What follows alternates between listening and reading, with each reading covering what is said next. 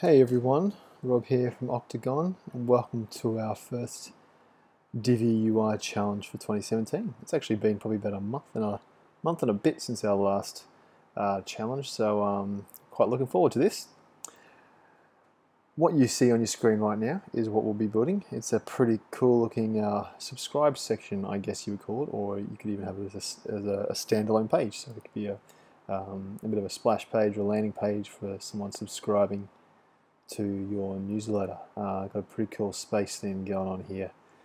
So let's jump straight into it and let's build this thing out. Cool, so I've created a new page. I've just called it subscribe page, and I'm using the front end builder as usual. And as we land here, we get our default section. And first thing we're going to do is we're going to add the image, this galaxy, this bubble galaxy, I think it is, background. Now I got this image from unsplash.com. Now if you haven't discovered it yet, it's an amazing place to get photos for, and if you have discovered it, you'll know what I mean when I say it's amazing. So that's where I got this one from. I resized the image as well. Let's just have a look, I'll show you what I mean. Resized it down to 1920 by 1280. 1920 is pretty big, you probably don't need it to be that big. Probably get away with 1280 wide. 1920 is nice and big, nice and crisp. Compressed it down to 250 kilobytes, which is a little bigger than I'd usually like to go, but we can roll with that for now. So we got that as our background image. We're going to add a 2-column row.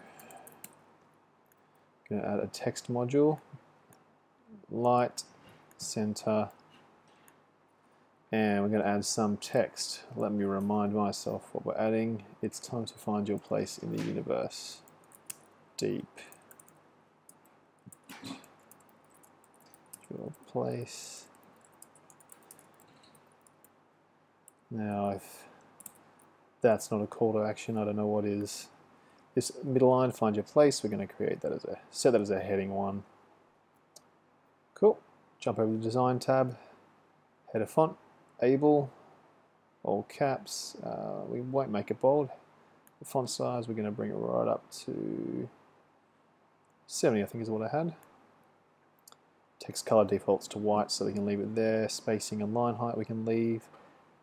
Text font, we're going to set to able as well. Also going to get all caps, and we are going to make that bold. And we'll bump that up to 16 pixels. Color's good, letter spacing and line height's good, background color, leave, everything else is good. Let's leave that for now. Second module is the email opt-in module. Now, the good thing I've noticed with the Divi builder is that even if you haven't yet connected your newsletter service provider, like MailChimp, you can still build. You can still see what you're making, but the front end won't render the form.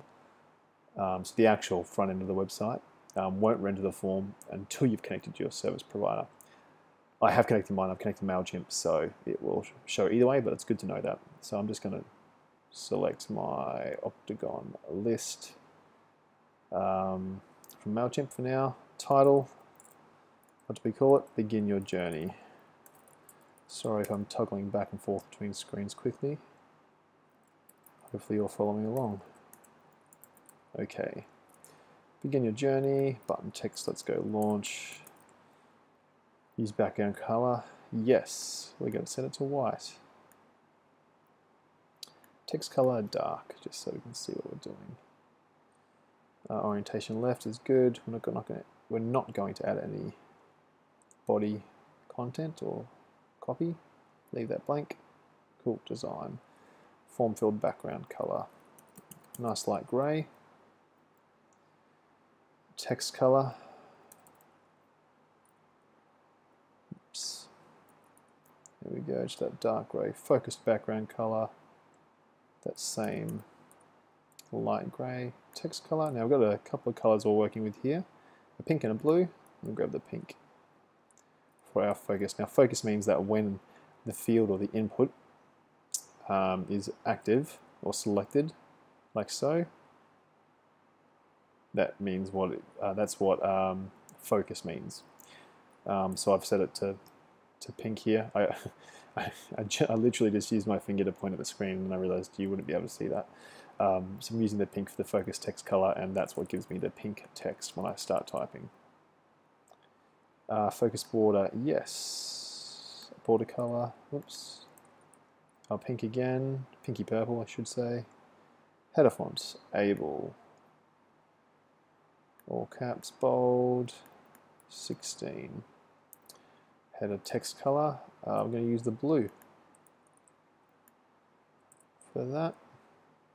Begin your journey. Header letter spacing, line heights, okay.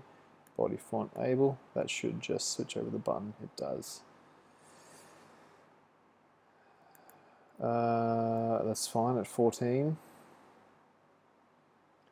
Let me just check something. Yeah, I've noticed that it changes the spacing between the fields. Interesting. I'll have to dig around and see exactly why that's happening.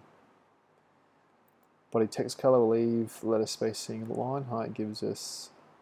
We'll just drop that to 0, just because it reduces the space between our header and the first field. Border, no. Custom margin, yes. I just want to give it a bit more space to breathe. Sorry, not custom margin, custom padding. So I'm just going to put 40 pixels. And then on the outside, use custom styles for button, yes. Button text size, 20, we'll leave it at that. Color, white. Should say text color white. Background color, our blue. Border width 2 is fine. Button border color, our blue again. Border radius, whoops, 6. Button font, instead of default, it should be able already because it will default to the body font which we selected earlier. We are adding an icon. It defaults to yes, but we'll add yes. And that little arrow, that looks good. That looks good. We'll go with that. Everything else we can leave to the default. Alright, so we're getting close to having done everything with the base settings available to us in the Divi builder. One more thing I'll quickly do on the row is in column 1, we're just going to add some padding at the top. Just 100 should put that in the middle for us. We'll also increase the padding. 130 looks good on this section, top and bottom, just 130. Oh dear, where are we? Doing it again. There we go. Cool. Okay, I think we've done everything in terms of what the settings allow us to do. So now we're going to write some custom CSS. So let's jump over to our email opt-in module. Look at CSS. First one's easy. Main element. We're going to go border radius 6 pixels, not 60. 6 is good. Alright, we also are going to go box shadow. So this is that little generator that we always use, which is pretty cool. Horizontal length is 0, vertical length is 0. And now, as I always say, it's good to actually know what this means and what you're writing. But once you know, nothing hurts to have it generated for you, because it can be a little tedious when you have to write out 3-4 times to make it cross-browser compatible, blah, blah, blah. Background color, I want to grab the pink. No, I don't. I want to put it on the shadow color. There we go. And I'll drop that to 0.5, so that's 50% opacity. Let's just grab that. Back over here, and on the main element again, we're just going to paste that in there. Nice. Okay, while we're on that generator, I'm going to grab the blue. Back here again, I'm going to change the shadow color to the blue now. I'm going to reduce the blur radius from 50 to 25. I'm going to reduce the opacity down to 3.3, I should say. So copy that, back over here, back down to newsletter button. Might change that to 0.5. What's that look like? Sure, that looks fine. Cool, let's save that. That's everything for our email opt-in as far as the custom CSS goes. So we're just going to do a little bit on the text module. Just going to do something I missed earlier, which was for the header font, I actually had it set to bold and italic like that. Cool, alright, so what we're going to do on text settings, on the text module for custom CSS, is you're going to put this cross in the background. This is a bit of fun, this one, so hopefully you can follow along. We're going to use both before and after pseudo elements for CSS, and we're going to create a HTML element, block element, that is going to sit behind them, and we're going to transform it and rotate it by 45 degrees, and the second by 135 degrees. If that made sense to you, great. If it didn't, that's fine. You can follow along and see what I do. So first thing we're going to do is go display, actually no, first we'll go content. And we're going to put two quotation marks. So the content for our HTML block is empty. It's the content is between those two quotation marks. So we're having nothing. Display block. Position absolute. Width 300 pixels. Height 2 pixels. Background color. So we should see something appear now. As of yet, we haven't seen anything. There it is. So we're going to go. So I'm going to go white, but I'm actually going to give it a bit of opacity. So instead of writing a hex code, we're going to go RGBA 244 244 244 0.5. There we go. So that's white. That 50% opacity, and there is our HTML element that is sitting in the background, but now we have to get it where we want. So first thing we're going to do is going to go left. So we're going to, because of its position absolutely, we can tell that we can tell it that we want it to be positioned from the left hand side of the parent element, and the parent element is the text module. We want it to be positioned 50%, but then we want to give it a margin left of minus 150 pixels, and 150 pixels because that is halfway, well, half its width. Now I'll briefly explain what we did. We moved it 50%. We moved the starting position of the element to the middle of the container, and then we moved it left by 50% of the size of the element, which is how we get it to be positioned exactly in the middle.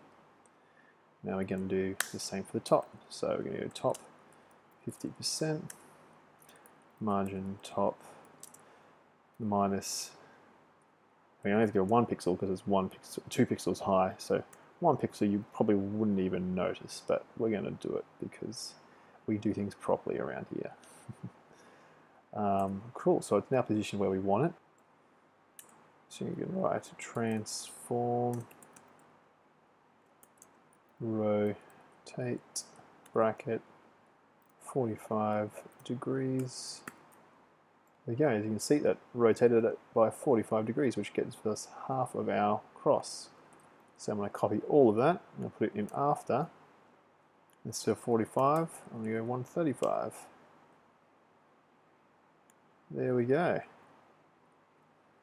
So let's save that. Great. Look, I love this one. I think it looks really nice. I may even use a similar design on the actual Octagon website in the next couple of weeks. So I hope you liked it. And please leave your comments on the YouTube video or on the blog post And if you build it and put it somewhere online, please share the link. I'd love to see exactly your particular implementation of this. It'd be good to see. Thanks, and I'll see you next time.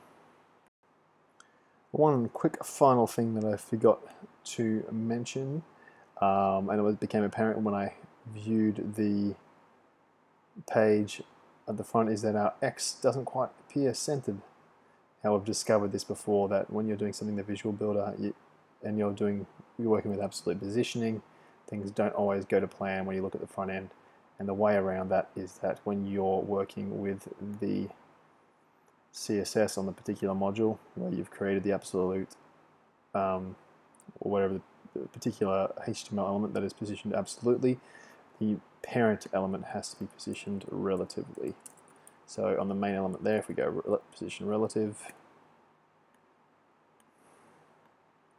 save that, refresh this at the front, solved. Simple as that. Sorry about that one, folks, but I'm glad we figured it out.